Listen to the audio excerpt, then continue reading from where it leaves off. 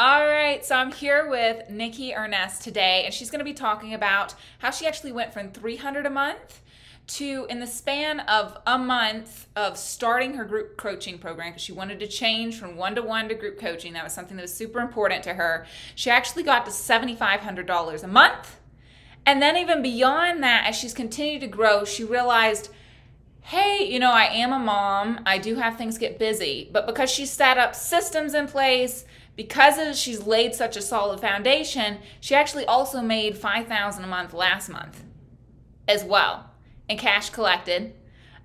Even though she says with herself that she did drastically less that month than other months too. So I'm super excited to talk to Nikki. She's going to be giving us some insight on what she did, what she changed in her business, and how she actually got there. But I think at first, could you kind of give us an overview about your niche? What niche are you in? So my niche is focused on women improving their relationship with food that maybe have dieted for years, but still want to feel like they are focusing on health goals.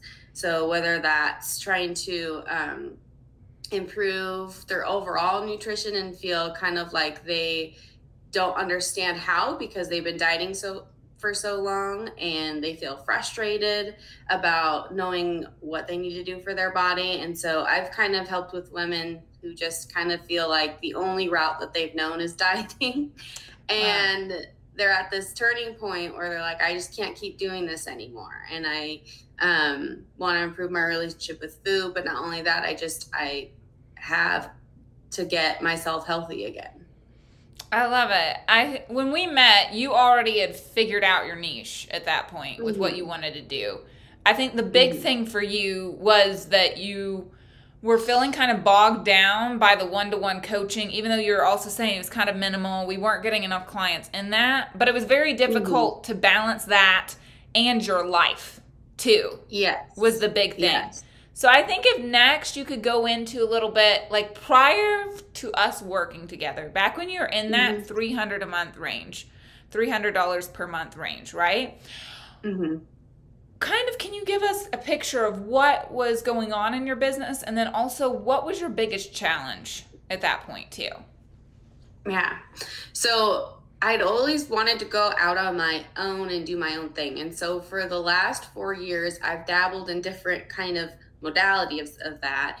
And I did one-on-one coaching on a very minimal basis because I knew that I knew time-wise it wasn't going to work out. Sure. I only could see so many people in a day, and my time was limited with I had one daughter at the time. So I really needed something that I could maximize my time with. And I knew one-on-one coaching wasn't going to be it. So I continued to take clients as I was behind the scenes developing a course, and I didn't know what I was going to do with it, but I knew that I wanted that to be a way to impact more people in a way that I could actually provide value to them without having to directly coach people one-on-one.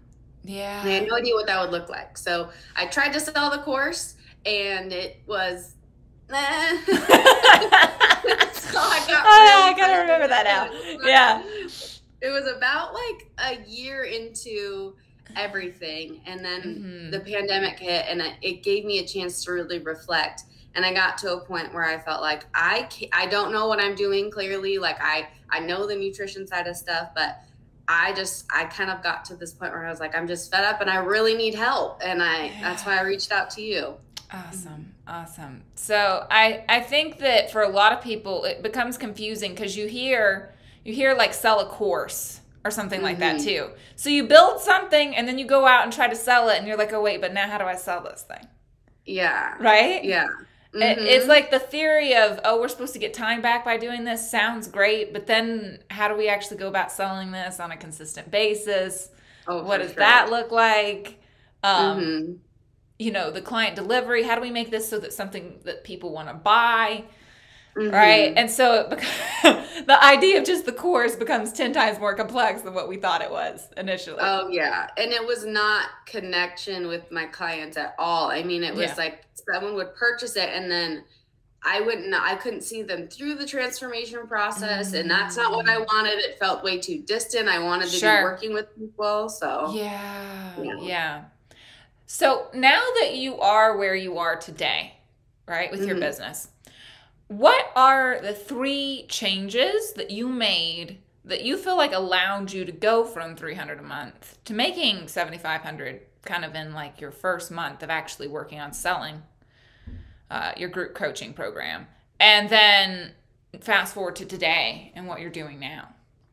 Yeah. So I would say that it all comes down to everything that you've taught in within your grow your impact. I mean, it took everything it was like everything I needed to know in order to understand, how to talk to potential clients, what my business needed to look like on the back end to bring clients in, that I just was doing things wrong, or just like innocently was just like, I have no idea what I'm doing. Instead of wishing and hoping and just trying to be a presence on social media, there's so much more behind it. And so everything that you taught, I just started implementing in the ways that I could and the hours that I could. And it was just like, it just started happening. It just started kind of snowballing. And then I've been more intentional about my hours, because now I have 2 little ones. And at the time I had one that was 4 months old. So like it was very hit or miss of when I could get quiet time or like even just time. And so, but I knew if I just stuck to just, even if it's 15 minutes here, 15 minutes there, an hour here, I knew it would pay off going forward. And it did, versus before nothing paid off because I wasn't doing things correctly or just didn't understand how. And so that's kind of how it got me to be where I am today, is just being consistent, even if it's kind of sporadic, but then also just being diligent about applying the principles that you teach to kind of help you get there. So you feel like you had more clarity around what you should be doing was a big thing? Oh, yes. And yes. then with the limited time you did have, you understood this is what I should be directing my energy towards to get clients. And so it made it so much more simple, even though we're still always going to have limited time, right? Yeah.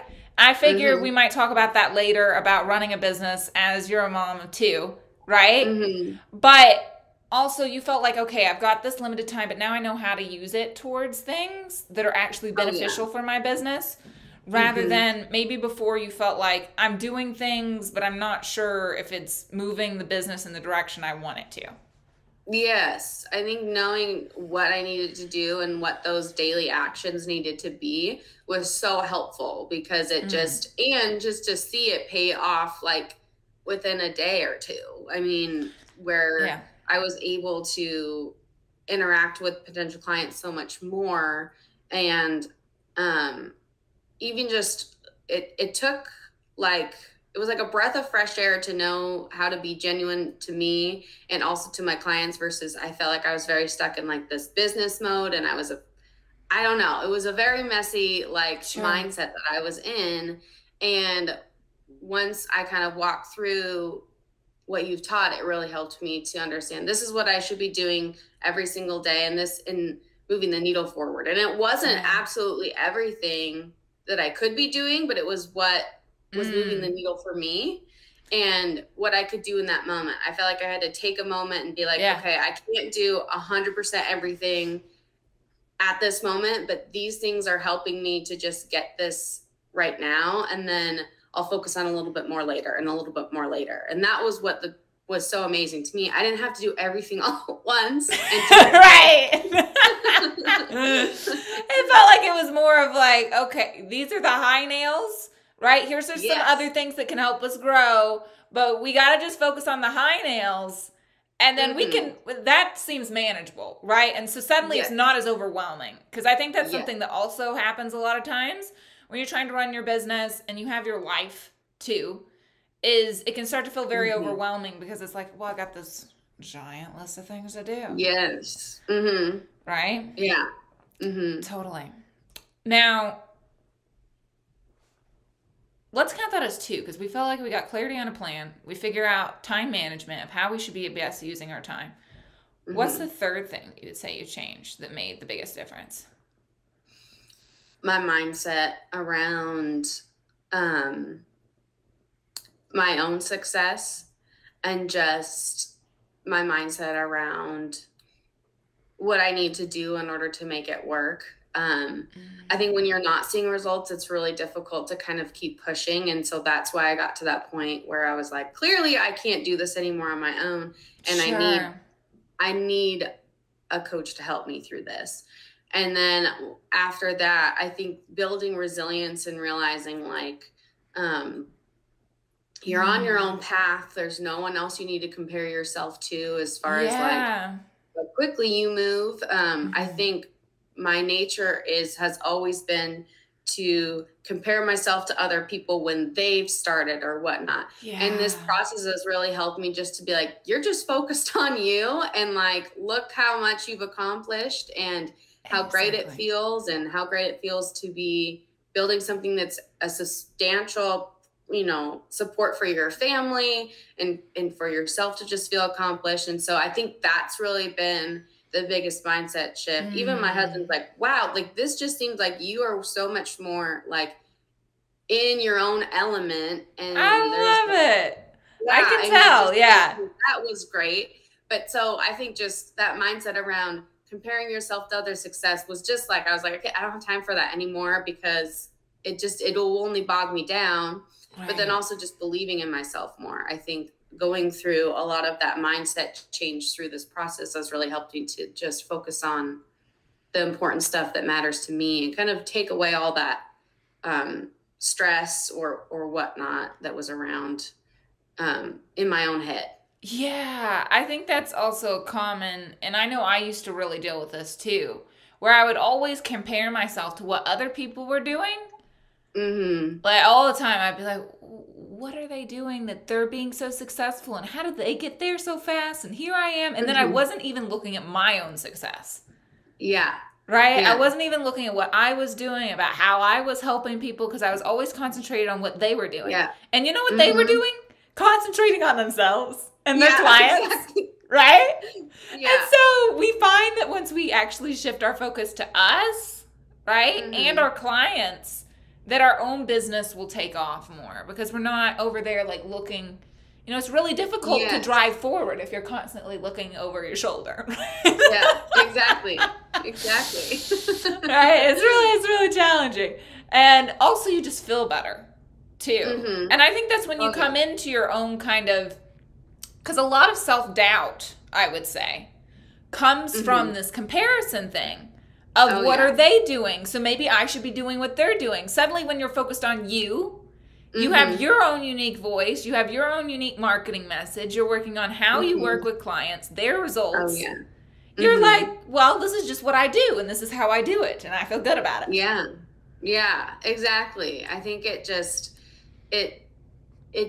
when you kind of return that focus to yourself, you're way more able to look at your own processes of what you need to change to be more successful for yourself. And yeah, I mean, there was just no point. I think I just got to that point where it's like, there's no point in looking, like you said, to the side. They're going to move at a different pace and that's their own pace. And that's their own pace and that's fine. And everybody's going through their own thing, right? Yeah. And everybody's different and that's a good thing. Yeah. And we shouldn't be like, oh, what are they doing? I'm not doing that. Yeah. I'm crappy because I'm not doing that. Right? That's silly. I think I used to use them as like a marker of like, okay, if they did that, then I need to be able to do that by then. And then that just, I was like, that's got to go in the trash. I want to be successful. Exactly. And then it's so funny that you start doing better because you're no longer so focused on what they're doing. Exactly. Right? Yeah. 100%. Yeah, exactly. So what is, for people who are feeling kind of stuck in their business, let's say, okay, or maybe they're thinking of starting, but they're feeling stuck on what to do, what would you give them as kind of like a piece of advice for them? I think my piece of advice would be, it's normal to be stuck. Like going through moments of time, you're going to feel stuck or things. That's just kind of the name of the game. And it's not bad. It's just, I think of it as more like right before I joined you, I always had in the back of my mind, like, I just can't do it. So like if you keep running into a situation where you feel like it's the same problem, seeking help for that sooner rather than later, because then you just can get over it. If it feels like you're just stuck with you know, I think outsourcing your ability to change is important. Like, Yeah. I had to go to someone in order to be better. And for the hardest time, I had to swallow that humble pie that I just couldn't figure it out. Or it was so painful. I was like, I just need to be able to get there faster. And that's what I want. That will make me happy if I can just get there faster, or it'll help me stick around longer if I could get there faster. Yeah. So outsourcing ways that I could fall short. But then also just realizing, like, there's going to be pause moments because it's life, and it's not bad. Sometimes it's just a pause because it's a pause, and it passes, and then you get to the other side, and you know, I agree. I agree. And I think too, what you're talking about, because I've even seen this in my own business, is that sometimes what we see is like this stuck problem. Or I think even your goal was to get to 5,000 a month in 6 months, right? Yeah. That was your goal, and you got there way faster. You got above that way faster, right? But we feel like that's so distant and far away because we don't see, right? And so sometimes, even with myself, sometimes you have to speak to someone who's just a little bit higher up on the mountain because they can see a little bit better from up there than what we can see. Right? Oh, yeah.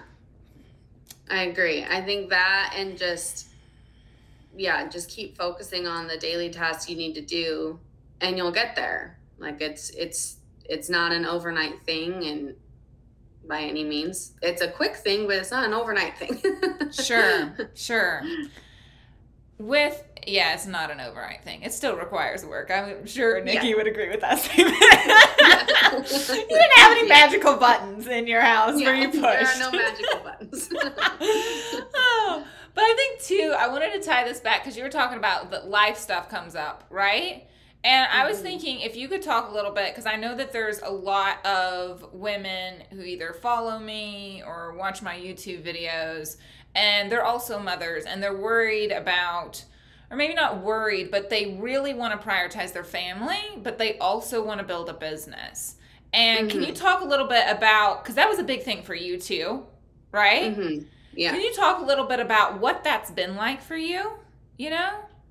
And then kind of, maybe, like, we already gave some advice, but, you know, I feel like this is a different topic. So what you kind of did that's helped you the most with doing that. Yeah. So I think it was a learning process in the beginning. I think when you know, I have been a clinical dietitian before, and from what I wanted to do now, and I was so focused on, like, making sure there were scheduled hours every day. And with kids, sometimes that works. Sometimes it doesn't. And so I, for the longest time, felt like if I didn't have that work schedule, I couldn't work. And we went through some crazy stuff where it wasn't anything bad, but it was like my husband ended up traveling a ton. We were living with my in-laws trying to close on our current house. We were living out in the middle of nowhere with, like, horrible Wi-Fi and cell service. I mean, it was just like, I finally had to get to this point where I got frustrated because I wasn't moving at the pace that in my heart I felt like I just want to move. And I thought it was all these external things, like, it's this. And then I realized, like, I just have by external things, you probably mean like niche, what you're charging, things like that. Was that some of the stuff you started questioning when you're saying external things? No, I started I started letting all of those, like, we're in a move, we're in a hard situation, kind of like keep me from being consistent with my efforts. And so I specified that.